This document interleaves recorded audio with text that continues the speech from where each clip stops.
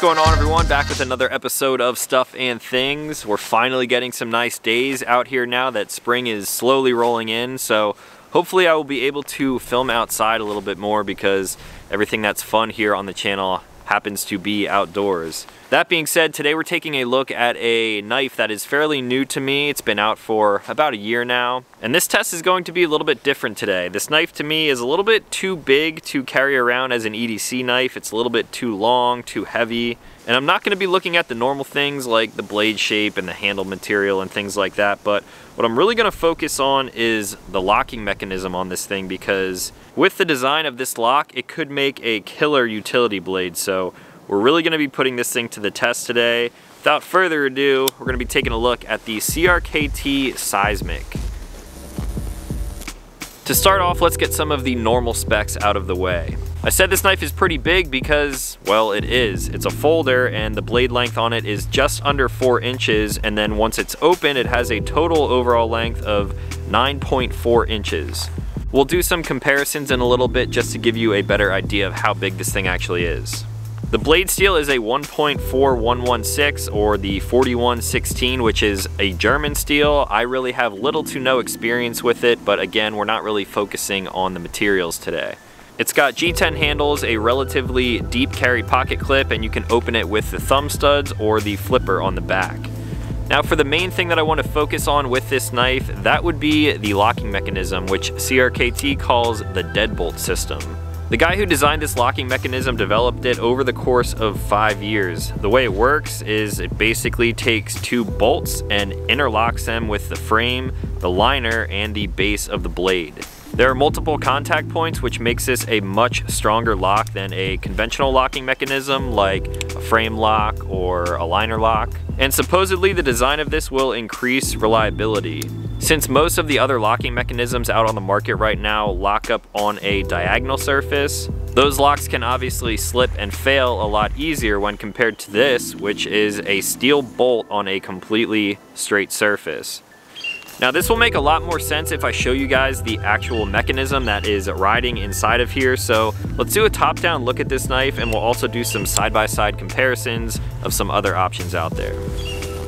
So here we are with the Seismic, 2 ways to open. One with the thumb stud, and you can get an idea of how this locking mechanism works now. Simply press down on that button there. Or you can open it with the flipper, which is actually pretty nice. It's a little slow compared to some others because this is a big chunky knife.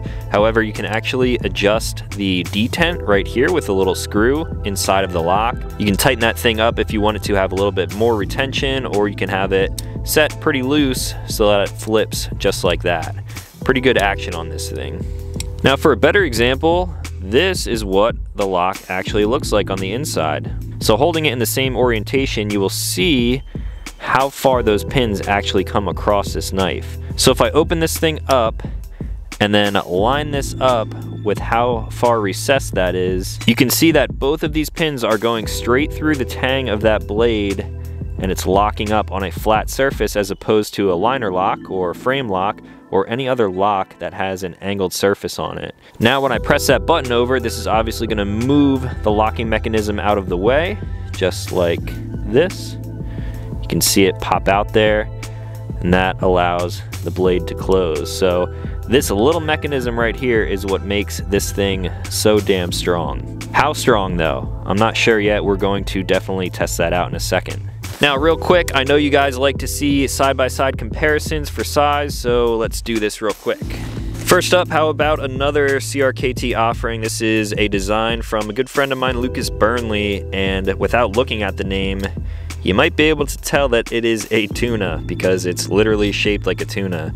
You got some OD green G10 handle scales on there, some orange-ish burnt bronze looking hardware, cool backspacer to match, and yeah, it's a pretty cool design. But up next to this, makes it look like a tiny knife, and this thing really isn't all that small.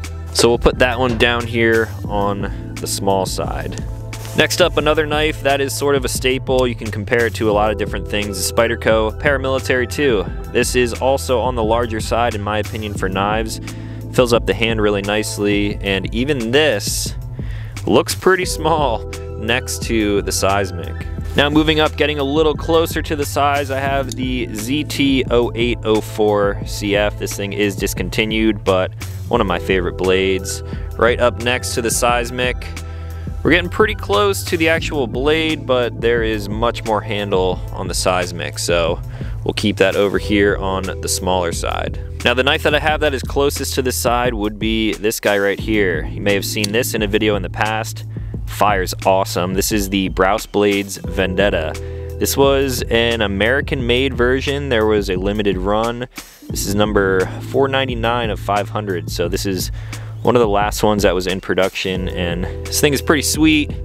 As you can see right next to it, it's pretty damn close to the size of the Seismic. Definitely a little funkier of a design, and with the locking mechanism on here, if I had to guess, I would say that this thing is going to be much more reliable and more robust, but also a cool blade.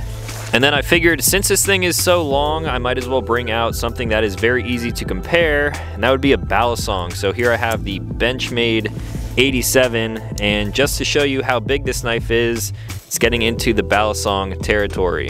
So there you guys have a quick comparison as far as the size goes. Now let's get into beating this thing up a little bit.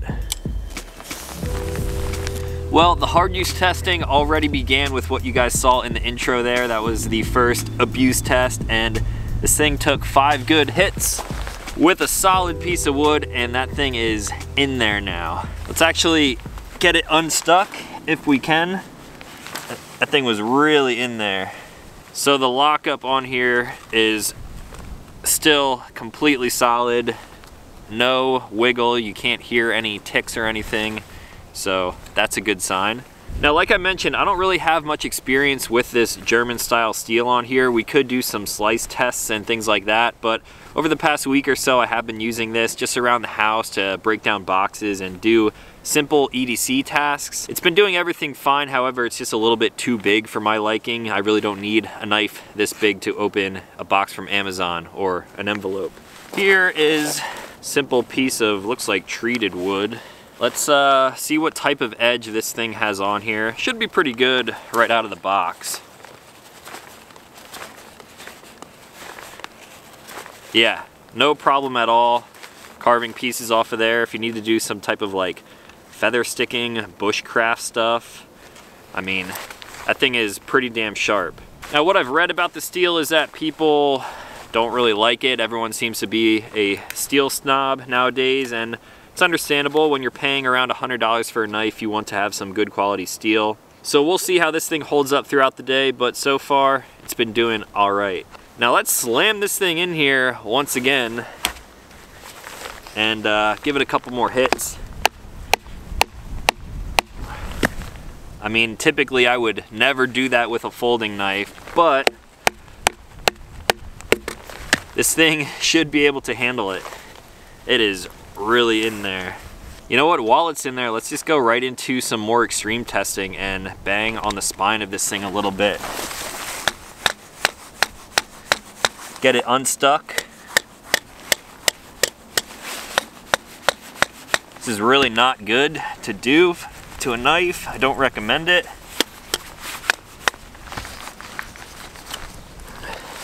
But we gotta test this thing out, right?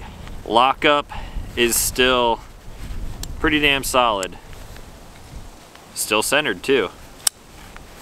Now when I think of realistic hard use of a knife, obviously slamming it into a stationary log and just beating on the spine is not going to be real world testing. However, batoning a knife through a log is definitely something that I've done in the past with folding knives. If I know I'm going camping and I know I might have to do something like this, I'm not going to bring a folding knife. Sometimes that's really all that you have with you though. In most cases I would have a solid folding knife. However, this thing should be able to get the job done because it is a relatively large blade.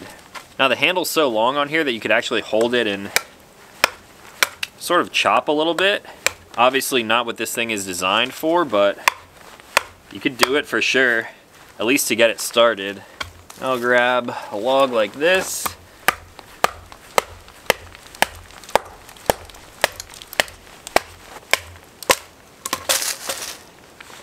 So there we go, pretty long log to split like that. Some pretty good dry wood as well. And this thing made it through just fine. Still no blade play, which is pretty surprising. One thing that I'm noticing while doing this too is that the tip of the blade down here is a little bit thicker than it is in the middle, which is a nice touch for something like batoning. Let's see if we can get another piece here.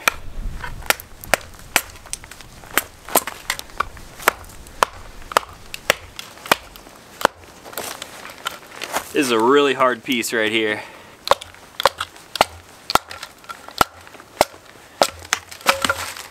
So that was actually at a point where I didn't feel comfortable doing that. I felt like I was gonna break this knife because it was so hard, but still hanging in there. Let's try for another piece. I mean, that is more than abuse right there. This thing is basically stuck.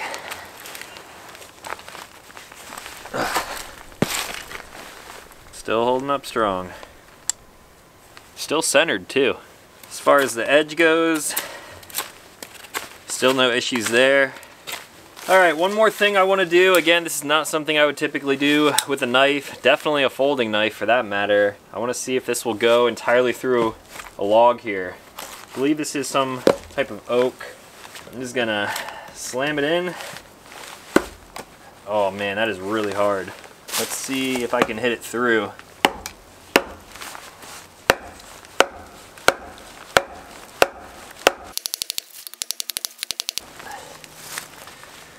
For reference of how hard I'm hitting, this is all from the pommel of the knife. We're not through yet. That's about as close as I'm gonna get without having this thing in a vise. Oh my gosh. Alright, now we're starting to get a little bit of play, but that is some extreme abuse. Actually, now that I'm playing with it, I don't even think it's blade play. I think it's just the pivot spinning loose. Yeah, that's actually all that was. Alright, one more. I swear just one more this time. I'm gonna see if I can drive it all the way into this log. Get some of the bark out of the way. This is much more stable and it's easier to slam on.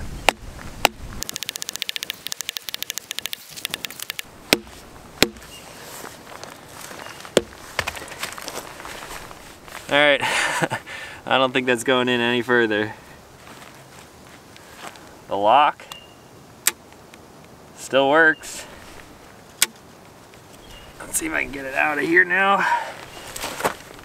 I might need to really abuse this one to get it out.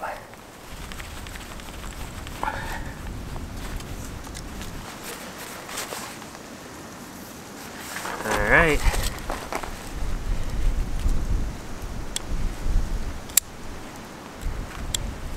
We lost a little bit of centering there, but that's obviously because I was kind of wiggling it side to side, which you should try not to do. But other than that, still pretty smooth.